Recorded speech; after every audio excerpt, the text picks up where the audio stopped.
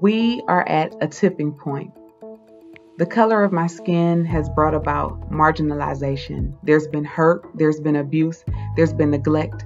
This is a shared experience for Black and brown children all over the world. This book, this time, this fight is now. And this book gives teachers everywhere a glimpse into what they can do, what decisions they can make, and how they can change reality for Black and brown children everywhere by expecting success and using tools to put them in the driver's seat of their own learning. We're building expressways to success.